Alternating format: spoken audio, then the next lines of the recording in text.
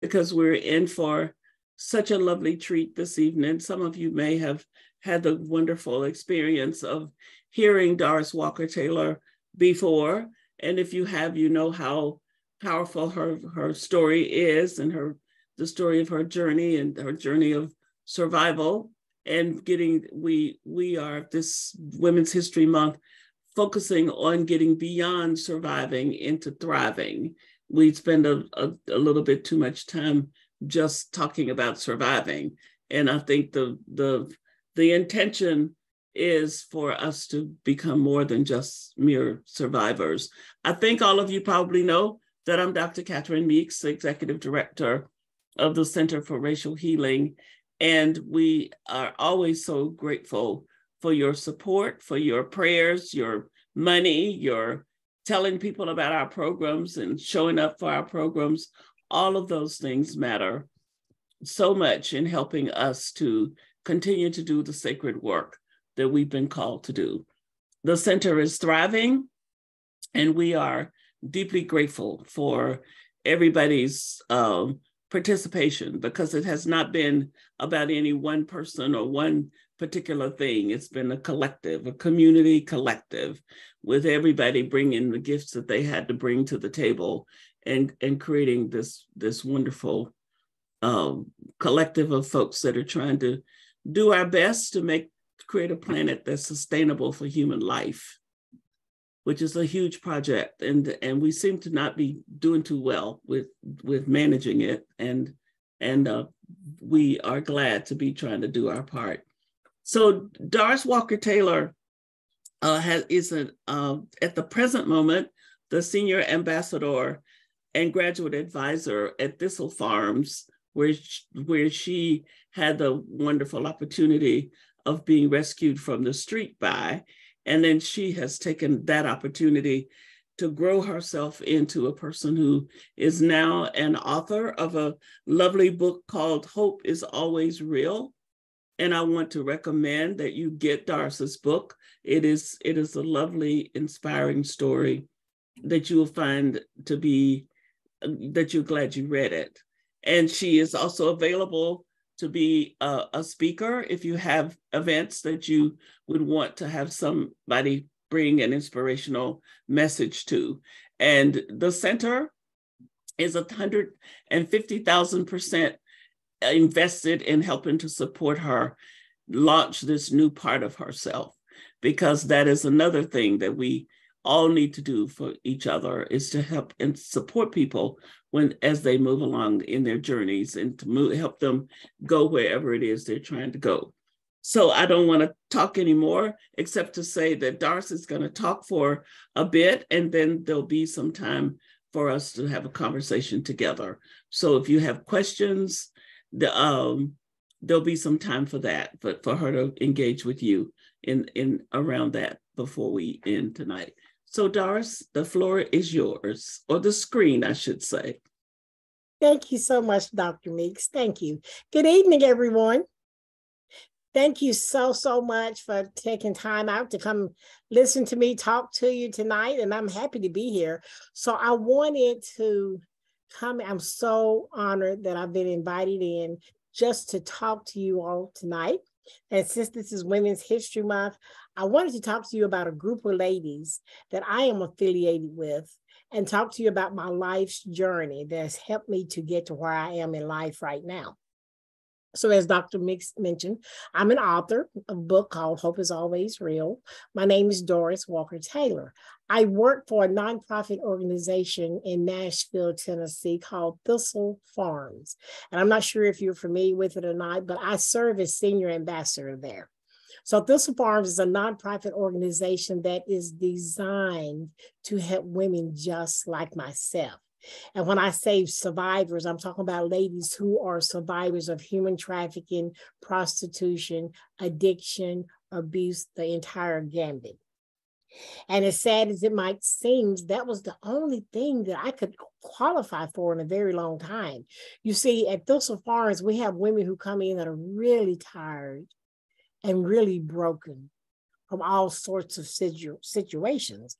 When I came into the program, I was It had been 26 long, miserable years of addiction that I had been in my addiction and been on the streets.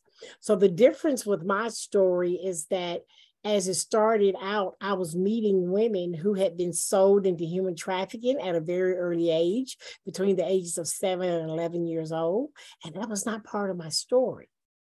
And then there were other ladies who were coming into the program that grew up in homes where addiction was prevalent. And they thought that was an okay way of life because they didn't know any different. There were some women who come into our community because they were touched by a family member or a stranger, and that cycle of molestation started a cycle of trauma in their lives. Some women came in because they were actually touched by someone and molested, and so there was all sorts of horrific stories that came in. Mine was a little bit different because I grew up in a faith-based home, had an absolutely amazing childhood. Loved my family, loved the Lord, and everything in my life was peaches and cream. My daddy used to teach me that music is food for the soul.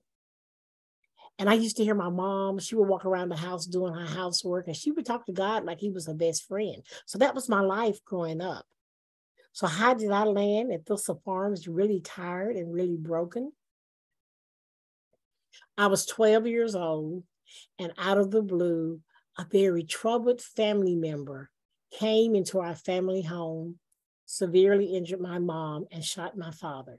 Oh. Now, I lived in a little small town north of Nashville, and the town that I grew up in was a little town like, let's say Mayberry, a little town like Mayberry, Andy Griffith. Nothing ever went on there. Everybody knew one another. And so when this happened, and I had never been exposed to violence, and I had never truly seen a gun, this thing was horrific. So, you know, I'm not 12 years old anymore.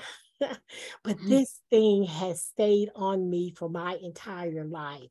You see, I can remember screaming and running over to my daddy. And just as I got there, he fell, which resulted in my being partially trapped underneath my dying father. Everything about my life changed. Before that day, I was an A+ student in school. Loved going to school. After that particular incident, my daddy died. My mom was severely injured. So I would sit in the classroom, and while the teachers were talking to the other kids, my mind would wander back to that same scene. So my grades began to fall.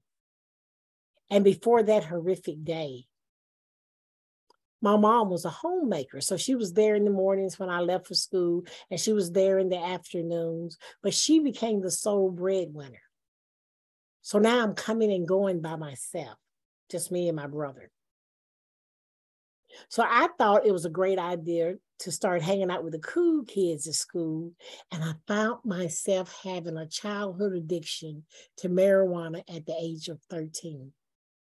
You see, I didn't realize marijuana was a gateway drug. So I remember the first time I inhaled marijuana, I inhaled it, I held on to it, and I blew it out. And I thought I blew out some of the pain. And I blew it out a little more, and I smiled. So I thought I had found the answer to my problems. I had no idea that that was a gateway drug. And when it stopped doing what I needed it to do, I had to move to something a little harder. So at that point, I landed on the streets of Nashville. And by the time I was an adult, I had a full-blown cocaine addiction that took me from the little town of White House into Nashville. And when I tell you all, when I got to Nashville, Tennessee, and I landed on the streets of Nashville, that's when my entire life changed. Everything that was good and decent had been taken from me through my addiction. So I was no longer singing in the choir and praising God and going to church and being happy at school. I'm now a streetwalker. And I would walk down the streets of Nashville. And because my daddy taught me that prayer is the most powerful tool that we possess, I knew I should pray, but I would be so high and so inebriated, I couldn't form a prayer. So I would walk down the streets of Nashville and I would recite the 23rd Psalm because that I knew. That was something I said every day. So I'm walking down the streets reciting the 23rd Psalm because the Lord is my shepherd and I shall not want. So I'm saying this continually and I'm crying out and I'm saying, if you would just please come get me, I promise you I'll dwell in your house forever. So my life is full of going to jail and getting out of jail. And I like to make the analogy of Thistle Farms versus jail. Because when you go to jail, they take your clothes from you. They give you this ugly orange jumpsuit in Tennessee. They give you this ugly orange jumpsuit. They tell you when to eat. They tell you what to eat. And they tell you when to sleep. They talk to you in a manner that makes you feel even worse about yourself. But when I came into Thistle Farms, they told me, Dorris, dream and dream big. But you see, I hadn't heard of Thistle Farms yet. So I'm sitting there in jail with my head down and I am so depressed. And I'm thinking, what am I going to do? How did I get here? So I looked up and across the room, I thought, is that my friend Regina? You see, on the street, I had a friend named Regina, and she had just disappeared because our lives did not hold any value on the street. So I thought Regina was dead, but here I am in jail, and I got to see Regina. But Regina wasn't there as an inmate as I was. Regina was one of the first 5 women that started the Thistle Farms program. So she came to jail to bring a word of hope. And I looked at Regina as she was standing there, ladies and gentlemen. She was standing there and she was glowing from the inside out. And I said, is that you, Regina? She said, yes, Dorris. Guess what? I got my life back. Like, how did you do that? She said, I found this program. And I'm like, that's not going to work for me. I have gone to so many 30-day programs. What is 30 days going to do for me?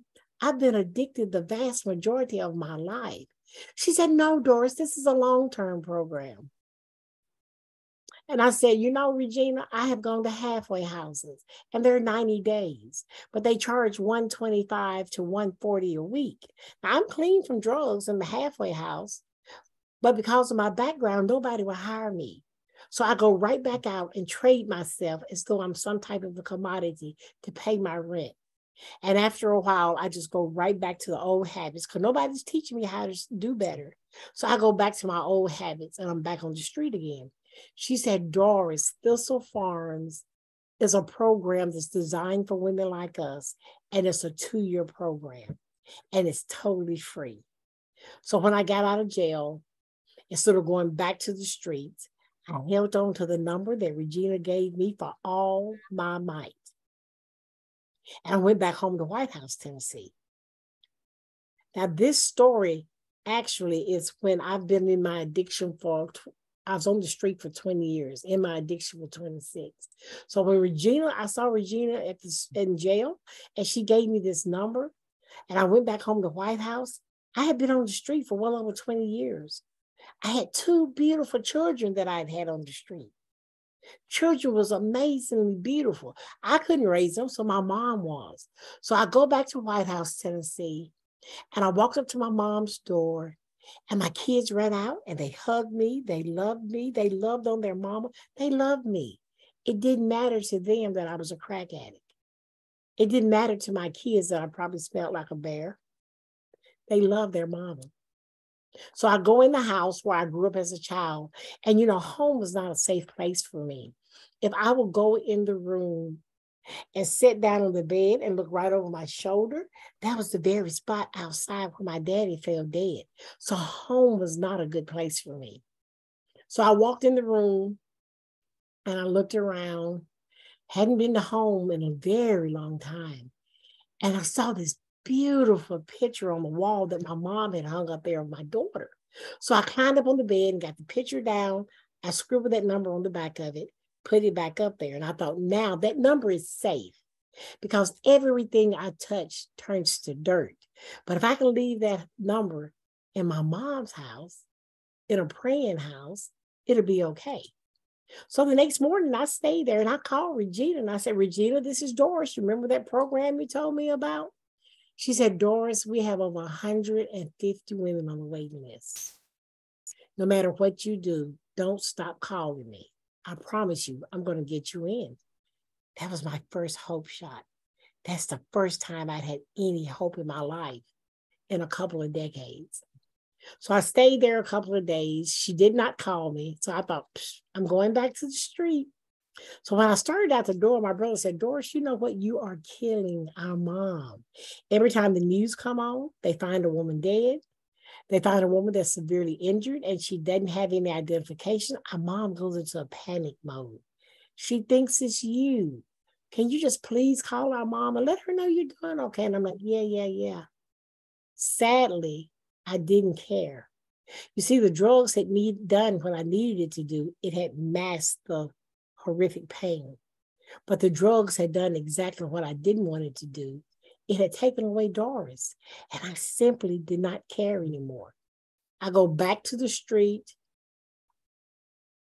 And my brother had planted a seed in my spirit. I would be about to open up the car door to a stranger's car, not knowing if I was going to get out alive. And something in my spirit would say, call your mom. And this thing stays after me, no matter where I was at. I was in a dirty crack house. My spirit would tell me, call your mom. So to fast forward a little, because I want to make sure you all have time to answer some questions. I want you all to know that finally I went back home to my mom's house. I did call her. I went to this anniversary because that's what she wanted me to do, was come home and go to the anniversary. So I went to the anniversary and I sang and I praised and I done things unlike I had done in a couple of decades. So when I went home, the anniversary, they wanted me to sing this song by Lemmy Battles' Chicago Mass Choir. And the song is called You're Looking at a Miracle. And I'm like, really, y'all? A miracle? I don't look like a miracle. I don't feel like a miracle. So for the next 2 weeks, instead of doing drugs and putting drugs into my body, which is now my temple, for the next 2 weeks, instead of trading myself as though I'm some type of a commodity, I sat on my mom's bed and I try to get these words in my spirit. Every time you look at me, you're looking at a miracle. So we had the anniversary. We sang, we praised. I did all the things I come home to do. And the next morning, I thought, well, I'm going back to the street. Regina didn't call me. I've been home for 2 weeks. I don't have anywhere to go. So usually now, when I come home, my mom would send me to the store. Of course, I take part of the money. When I accumulated a few dollars, I call somebody and they rush and come get me. Now, my mom, she had a relationship with God. And I heard out there in the kitchen, she was saying, good morning, God. Our baby's home. And I need you to keep it here this time because if she goes back out there, she's going to die. So my mom had a habit of walking around when she did her housework and she would sing hymn praises. And I remember one of my mom's favorite songs was like, oh, Lord, I want you to hear me. And that was one of her favorite songs that she used to love to sing. So that particular morning, I got up. My mom was in the kitchen that morning praying harder than I've ever heard anybody pray in my life. And she's calling on God. And she says, I'm calling on you because you said you would never leave me nor forsake me. Keep my baby here. Now, I'm in the bedroom trying to get back to the crack house. And I'm like, come and get me. This is Dorris. First person had a flat tire. The next person I called didn't have enough gas to come get me. And I'm like, what's going on? So I started leaving messages. This is Dorris. When you get this message, give me a call. So my mom comes around the room and she said, what are you doing? And I said, I'll be out there to eat in a minute. So she went back out. But when she walked back out of my room, she was singing and praying. And she was singing so fiercely that you could feel the vibrations on the wall. And she was like, oh, Lord, I want you to help me. She was singing and she was calling upon the Lord to help her daughter. I'm in the room trying to get back to the street. So she comes around the room and I'm packing my clothes because I'm sure somebody's going to call me. And she said, Doris, what are you doing? And I said, Mama, I'm going back. I came home. I did exactly what you asked me to do, and I'm going back. And she said, Doris, what are you doing? And she wouldn't take no for an answer. And I'm like, somebody come on and call me. I got to get out of here. So I'm thinking like, somebody call. And the phone rang. I'm like, yes. I said, hello, you ready to come get me? It was Regina, my friend from Thistle Farms. It was Regina. So I thought I was getting a ride back to the street, but instead Regina called me and I came into the Thistle Farms community on a Monday morning, November the 9th, 2009. And I got my life back. So I'm now a survivor. I've survived it all. But when I got to Thistle Farms, I realized I didn't want to just be a survivor. I wanted to be able to thrive in life. I wanted to be able to, so I started traveling around the United States, telling my life story, selling a lip balm or a candle to help the women at Thistle Farms. And then I thought, I want to tell my story so that everybody can hear it. So then I became an author. So now I'm not just an employee, I'm an author, I'm a speaker. I have my own website, DorrisWalkerTaylor.com, and people hopefully will reach out to me and ask me to come speak to their group. So everything about my life has changed. I've gone from being devastated to living on the streets and being homeless and selling myself as though I'm some type of a commodity. And then I came into the Thistle Farms program that I will always be grateful for, and I became a survivor. And now I'm on the thriving end. My life is so good. And all the prayers that my mom said back then, I'm so glad prayers don't have an expiration date because they're still working.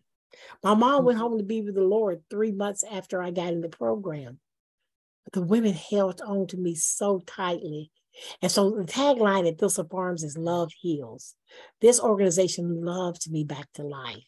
And they held on to me so tightly that now I have my life back. And I'm moving forward in life. So I invite each and every one of you to go online and look at Thistle Farms. I'm also inviting you all to help me out by purchasing my book and also by inviting me to come and speak for you. I've got my life back. I feel like a princess in a castle on most days. I've got my life back. I can smile again. So things in my life have gotten so much better. I want to make sure I leave enough time for you all to have a Q&A if you want to. So I'm going to turn this back over to Catherine for a little while and see if she wants to get in Q&A going. How's that? Is that okay? Absolutely. I imagine that people would want to ask you questions. Yes. And so I would invite you to just unmute yourselves and ask a question.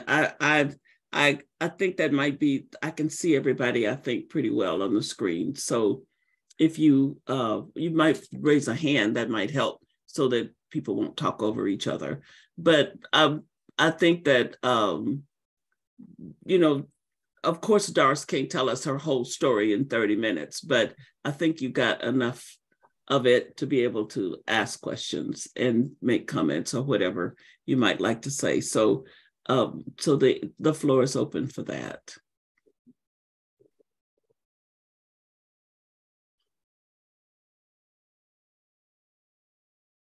Yes, Nancy, and then Janet.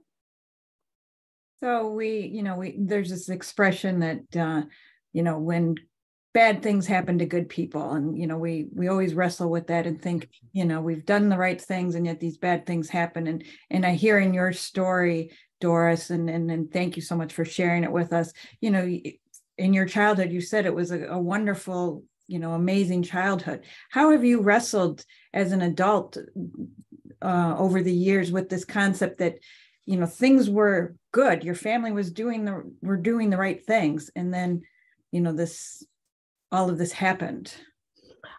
Thank you so much, Nancy. I appreciate it. So I think for me, because I'm a believer, like the organization that I'm affiliated with, we're not a religious organization, even though our founder is Becca Stevens and she's an Episcopal priest. We choose not to be a religious organization because that opens up the door for everyone who needs healing to come in.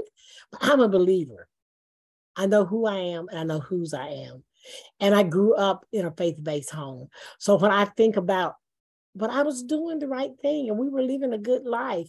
But, just as you said, good thing, God has no respect of person, and it's like the rain falls on everyone. So it happened, and it didn't have to end the way it did. It probably, if I had put into effect all the things my parents taught me and went a different route, I could have chose to go a different route. But my go-to was just a quick fix, marijuana, and that was not the answer for me. So I have a sibling and he chose just to stay at home with my mom and go on with his life. But it was a bad decision on my part. Regardless of what happened, it was my decision, but I made the wrong decision. Yes. Thank you. Janet. Hey, Dorris, how are you? I'm okay. How are you doing? Good. I remember seeing you at the women's conference a few years ago here in Atlanta. Yes. Fabulous. I wanted to ask you, where can we purchase your book? And also, if you, how we get in touch with you if to do some speaking. I mean, there are women's centers in Macon and Warner Robins, Georgia, and they may be able to bring you in to speak to women who have been battered or abused or whatever. So I want to find out a couple of addresses. Absolutely. So thank you so much. And it's so good to see you, Janet. So I have a website. I built my own personal website, and it's Dorris Walker Taylor. Okay, www.DorrisWalkerTaylor.com. And that's my website. And when you go in there, you will see my book and you'll see how to order the book from the website. You'll actually see how to contact me. And it has a little jot form there. So when you fill out your request and information, it goes directly to my personal email.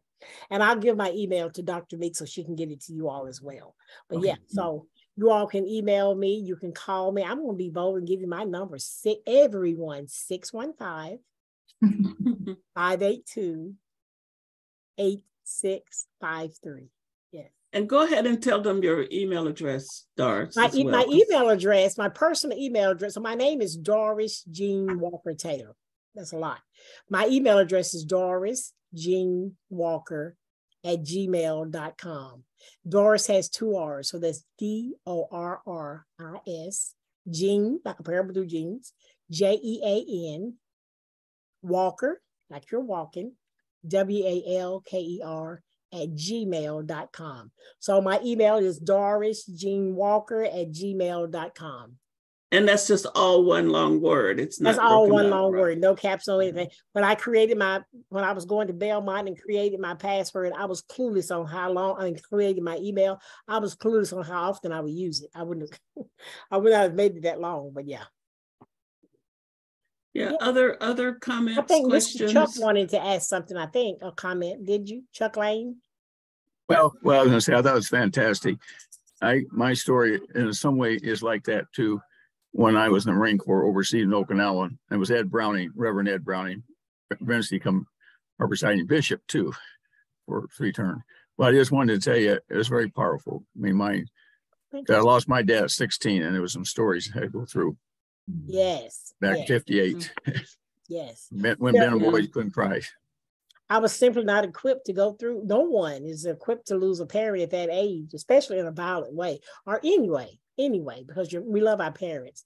So I just wasn't equipped to know what to do. And I happened to choose everything that was incorrect. And Sue, did you have your hand up? I did. Can you do these kinds of presentations via Zoom with a group in Arizona?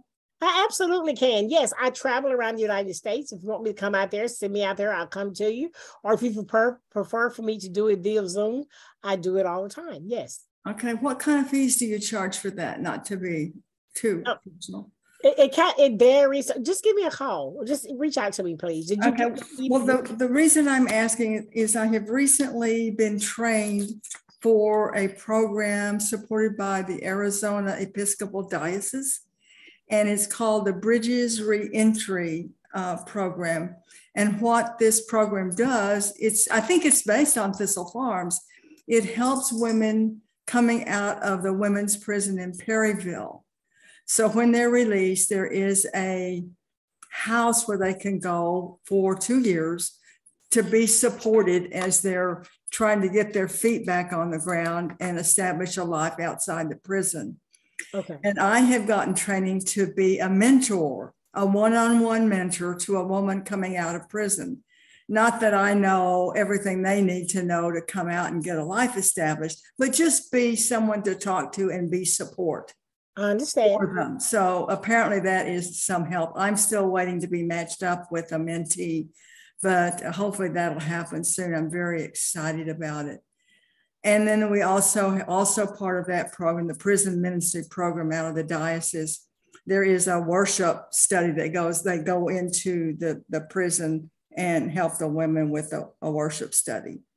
Okay. And I guess that's kind of how they get signed up with this program. So I'm thinking you might be a wonderful presenter as we go through our training.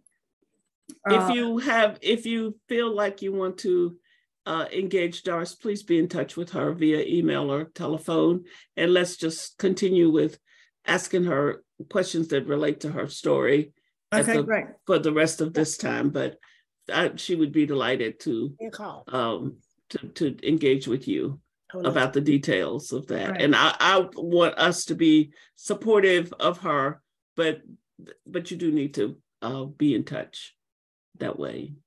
So other people with questions or comments or observations. Yes, Marie. Hi, you mentioned that you had 2 children. Yes. Yes. Do you see them? Or I don't want to ask a personal question. No, that's fine. That's fine. But by this time in my life, there are no personal questions, really. Okay. Yes. You know what? As a matter of fact, you would not believe how great God is in my life now. So as I sit here in my living room talking to you all now, I live back in White House, Tennessee. My daughter lives in the subdivision, maybe like a half a block from here. So my daughter and her family lives up there. My son lives in Nashville. So I'm a grandmother. I'm a great grandmother. Whew. Oh my gosh. But so my grandkids think I'm really amazing. They see me on TV, and I've been on 700 Club, and they see me on different places, and they're like, "Oh, look at Grandma Darcy." They think I'm really something special. It didn't happen that way. So, but I'm glad to tell them my story and let them learn from what I've experience rather than try it themselves. So I have to answer your question, I have an amazing relationship with both of my children now. And as I sit here in my living room, I'm married now. So I live 3 doors from where all my trauma happened. I went around the world, fell off the end of the earth. And on the day that my daddy died, my best friend was a little girl named Linda Taylor. And her brother was this little skinny guy named Jaybird. And Jaybird, I got a picture of him right up there. You probably can't see it, but anyway, Jaybird is her brother. So his name is James Taylor. And I tell people, not the James Taylor, the singer, but he's my the James Taylor. So I had a big fancy wedding and got married 4 years ago. So now I live back in White House, Tennessee, and I live right where my trauma began. And I love living here in White House. It was a very special place to live. So I've got relationships back with all of my family again. Yes. Thank you. I know. I have your... Awesome. That's part. I love this. And love is the most powerful force for change in the world. And it absolutely is. When I've ordered from Thistle Farms and I get a handwritten note from somebody. You probably get it from Candace, a girl named Candace Green. Let's see. Yeah, with gratitude, Valerie. Yeah. Oh, Valerie. Okay, she's one of the girls in manufacturing. Yes. Yeah. Okay. I love that. That's very special touch. It is. Thank you. And I would like to encourage people to shop at Thistle Farms, because even every time, I mean, to think about, these women are self-sufficient. I mean, they're not having to live on worrying about writing proposals to get funding from somewhere. They are able to take care of themselves because of the business that they run, which is really a wonderful model. Yes, Deborah. It is. And I wanted to say that Thistle Farms, we keep our doors open through the sales of our products, private donations, and grants. So please shop at thistlefarms.org. If you want to become a donor, please do so. So this is an amazing cause. And we have 95 sister organizations around the country. So if you go on our website and look at our national network and put in the state where you live, you'll see, probably find one of our sister organizations near you. So Deborah, go ahead. Hi there, Doris. Thank you so much for this. You're welcome. I'm curious more about how the program at Thistle Farms works. What kind of the foundation? You say it's not religious, but how did it evolve into a program that, you know, for 2 years? Okay. Yes. So the program was founded, as I said before, the program was founded by Episcopal priest Becca Stevens. So she actually went out on the street. She found 5 women that were either addicted, abused, or trapped in a cycle of human trafficking. She brought them home. And the first Thistle Farms house was in her neighborhood because she didn't want people to think that she would bring women off the street and set them in their neighborhoods. So the women were coming in, they were getting clean, they were getting their lives back, they were going to court, getting their records expunged, but we were dirt poor because we lose everything we own in our addictions. So then Becca Stevens realized that just bringing us in and getting us clean was not making us self-sufficient. So then she started the Justice Enterprise, Thistle Farms, in 2001. So Thistle Farms is a 2-year program. And here's the thing, we don't have any authority living in the houses. So when I first got there, I'm like, well, who's going to watch me? Because I can do some, at that time in my life, I could have done some crazy stuff. And so I found out that the houses are our beautiful sanctuary. The houses are built lavishly. They're built the way most churches build their organs. So Thistle Farms came in as a place for women to come in and heal and rest from all their brokenness. And then we got the social enterprise and we started giving women jobs, making lotions, soaps, candles, and lip balms. And then we ventured out. We have the administrative offices. We have a cafe at Thistle Farms. We train people to be baristas. We train people to be baristas and to be sous chefs. But Thistle Farms now has 26 global partners around the country where we help women in Rwanda, Africa, Samoa, Cosolas, Mexico. So it has evolved to be one of the largest social enterprises of its type. And then it gives us an opportunity as myself to step off and give another woman an opportunity to come to Thistle Farms, and I can venture out to try to do more on my own. So that's the spot, that's where I'm at now. Yes. Doris, didn't Becca write about this in one of her books? I'm not remembering which book. She did. So this Love Heals. So Becca Stevens wrote a book. It's a beautiful book, and it's called Love Heals. And it takes all things Thistle Farm. So if you go online and purchase her book, Becca, just put in Becca Stevens, and she's an amazing author. She has about 12 different books. Practically Divine is her last book, but Love Heals, which is a tagline. If you buy that book, you will have all the answers to anything you want about Thistle Farms. Yes. And one of the things that was so impressive to me was that the expectation was that the women would govern themselves, and they did. Yes, we did. From day one. So which goes to show, if you invest in believing in people, it's amazing what the response might be. Yes, so this organization didn't lock me up. They didn't talk about me. They loved me. They loved me until I could love myself. And the reason we didn't have authority, because some women had been abused by people in authority. So Becca Stevens has a past of her own where she, as a little child, she was abused by someone in authority. But so they didn't want any authority in the houses. So the women live in the houses alone. They're beautiful houses, each one teach one. But then from 8 to 4, we have constructive meetings all day. They send us to therapy. They get our teeth fixed. So it's like, it's a therapeutic place to live. So it's a really great place to live. Yes. Yeah. And other thoughts, other questions or comments?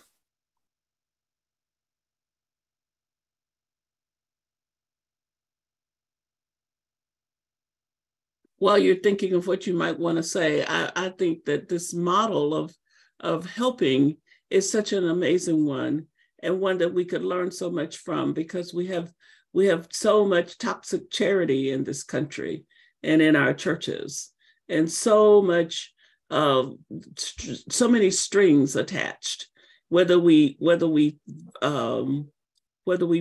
them or not. Sometimes the nonverbal ones are worse than the ones that actually get verbalized. And people pick up on all of that. And many times people find it difficult to want to be a part of, like folks will say to me, sometimes they know somebody who'd rather stay outdoors than be in a shelter. Well, they would rather stay outdoors than to be in the kind of shelters they could be in, where you are treated as a second, third, fourth class citizen, yes. And people don't want that, So to be someplace where it's clear that somebody thought you worthy of the very best in terms of having a beautiful place and then treating you like a worthy human being had sent such a powerful message to people. And I think we all need to think more deeply about what is our attitude toward those who we end up helping, no matter who we are and no matter who they are, because it's easy to fall into that hierarchical trap of I'm better than you because I'm making it and you're not. And you can have that feeling about somebody and they will know it. Yes. And it will make a huge difference in what the relationship is, right, Dorris? That's true. I agree 100%. Yes, that is true. I mean, it was like, you don't want to be in a situation where you have to think of yourself as us and them. That's a bad way to have to try to help somebody when they think of it that way. And and it's a matter of when you're around people that you're trying to help that might have had difficult times in the past. It's very good to remember and learn, if you don't know, trauma-informed care. Because there are certain words you just don't say to somebody who's already broken. And you could say the same thing to the person next to you that you couldn't say to. It's just the way you say it. So yeah, it makes a major difference. Yeah. So, and I learned while I was on the street that addiction does not discriminate. There were people on the street who at one point was lawyers. There were people on the streets who were NFL players and they landed on the streets. So there's nothing to say that just because I used to live this type of lifestyle, that's how I hope it does, but that doesn't mean that it's going to continue to be so. So yeah, I've learned to be very cautious, not to just assume. Yeah. Mm-hmm. Yes. I wonder, do you have dreams or nightmares at all about your past life versus where you are now? So I have, I've got 13 years clean. And so when I was getting clean for those 2 years in the program, I had using dreams. And that goes for anybody. If you're in any kind of bad relationship or anything, when you go to bed at night, all the worries come to visit you. So I was having using dreams. And I was thinking I was in the midst of use, and I wake up holding my breath because I thought I was ingesting drugs. I don't have any nightmares in dreams now. But the one thing, it's just like I could be headed to downtown Nashville to go down and speak to a group of lawyers or a group of attorneys or whatever it is I'm doing for the day. And I'll pass by a street and I'll stop at a light and I'm like, oh, I got raped right there.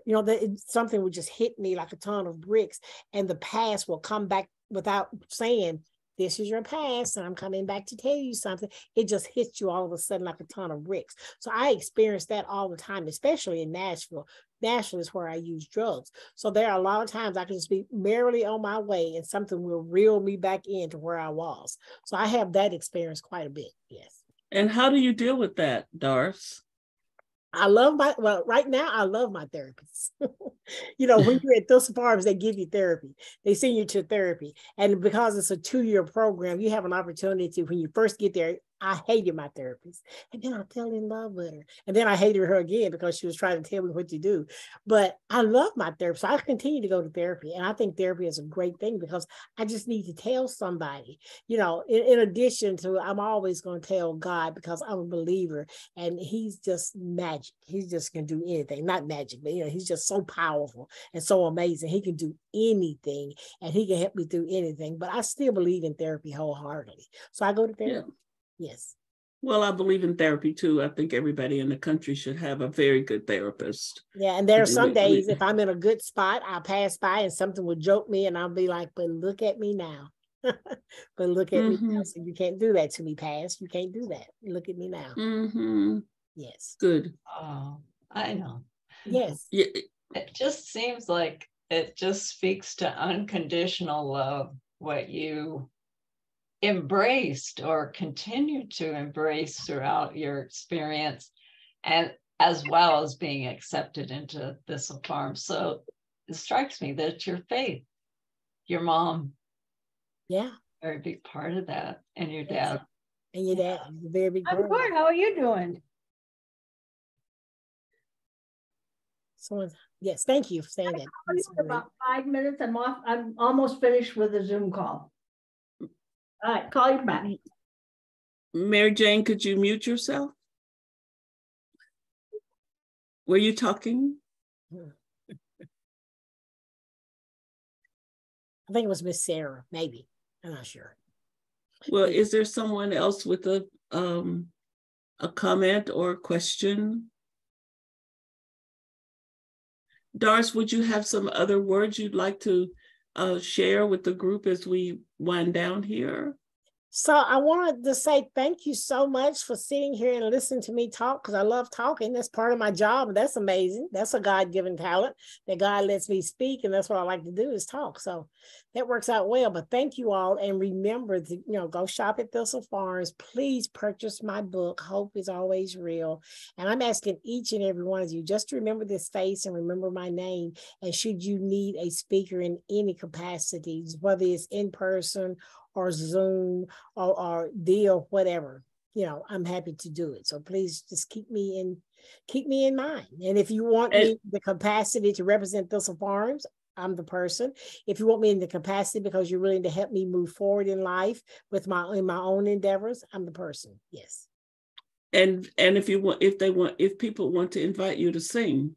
And if you want to invite me to sing, I love singing. Yeah. I listened to your amazing voice, and I was thinking, well, we need to do something where we could have you sing, but I didn't want to ask you to sing and speak at the same event. So we'll. I remember when I came into Thistle Farms, because I loved music and my dad had taught me music was food for the soul, I wrote this I call it a dorky song.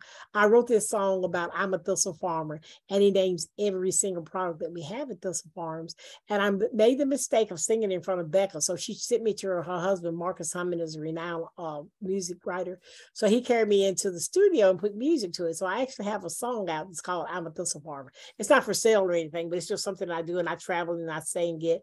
But my true calling, I do believe, is gospel, because that's just what I love to sing. I sing all I sing gospel, I sing songs that I write, but the gospel is mine. I was going to ask you if you wrote songs. I have wrote many. I've written songs when I was on the street. I actually had words going through my head, and then when I started getting clean, I would journal, and I actually wrote songs in the back of my journal. I think I have a couple of songs in my book that I wrote, and a lot of poems and a lot of prayers. So my book actually talks about how to find hope in the midst of darkness. So my book is called Hope is Always Real, and I'm talking about finding your light in your life, whether it's addiction, whether it's the loss of a loved one, whether it be a divorce, whatever goes on in life, because it's sure to happen. We're always going to have trials and tribulations. So my book, because I'm a believer, it has Bible verses in it. It tells much more of my story than I've had time to tell here today. And I just ask that you all please just support and go read the book. And invite me to come sing. I'll be happy to. Yeah. I think it's also very important, we listen to someone to tell a story, as you have told, where the circumstances have been incredibly tragic. And many of us have been blessed not to have to abide that level of tragedy, but everybody has had to suffer something. And I think that it's real important for all of us to understand that we can understand each other, even though our experiences are different. I think we get caught in that, that was so different and I don't understand any of it, and it's beyond me to imagine it, but it's not. I mean, it's gradation. So suffering is suffering is suffering. Yes, and your suffering was long-term and incredibly horrific, but suffering is suffering. And I think that the more we understand those kinds of common threads, it helps us to connect to each other and be able to be a better community to each other.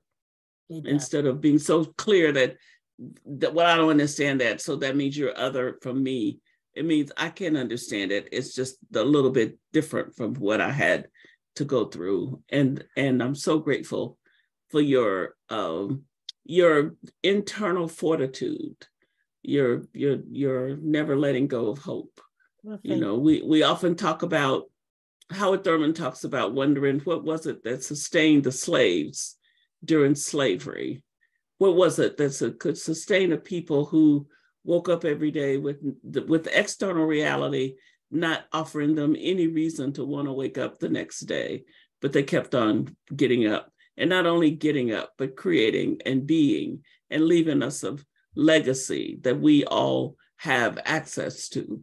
And so it's that kind of faith and internal fortitude that you have been describing for us tonight. I think that is a part of the answer to that question about the slaves, you know. That's so true. Yeah. And you know, that reminds me of how generational curses or how things happen to our kids, because like, you know, I saw this analogy one time. It was about I didn't realize it, but you know, like fleas can jump really high. A flea can jump like 36 inches, 2.5 feet. They can jump. Fleas can really jump, and they can jump. So that's why when you get a flea somewhere, they end up everywhere. But then if you put fleas in a jar and put the lid on it, they will continue to jump. But they can't go much further. They can only go to the top of the lid. They'll jump.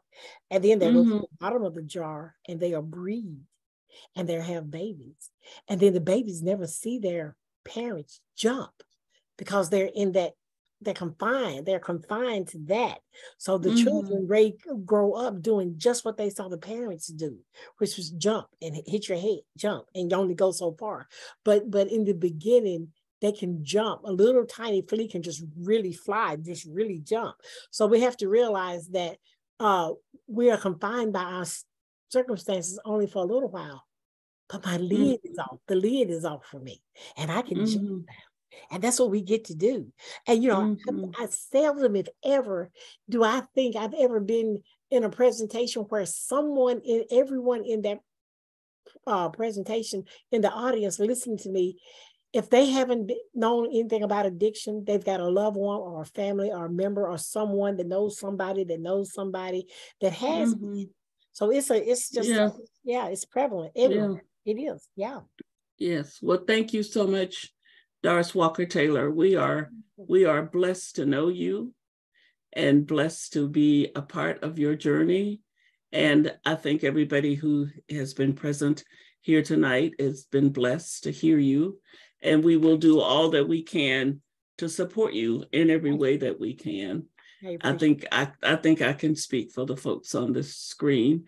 And there's a recording of tonight's talk that will be on the YouTube page for the Center for Racial Healing. I would invite you to visit Dorris's website and also the Center for Racial Healing to keep opening the emails. You're already subscribers. That's why you know about these events, but keep opening the emails and keep spreading the word that healing is possible. Healing is possible, and we don't have a choice but to work for it if we want to keep on living on this planet. Yes. So thank you so much for your support and your presence.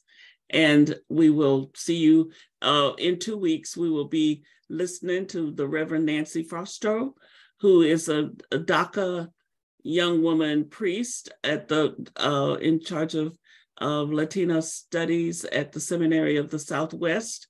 And she is a phenomenal human being. And I hope you will plan to come back and listen to her. And then the last Monday in this month, we will have Rosita Hosley talking about her remarkable aunt, Polly Murray, who is actually going to be on the new quarter that's being issued here pretty soon. So please plan to come and hear Rosita. Rosita has been a very amazing ambassador Polly Murray since she started writing and talking about her. So please spread the word, invite your friends and neighbors to join us for these programs. These are amazing stories of women who have overcome great odds to become much better than survivors, but actually showing us the way to thrive. So God bless you and keep you. And we'll see you soon. Bye. Bye. Bye.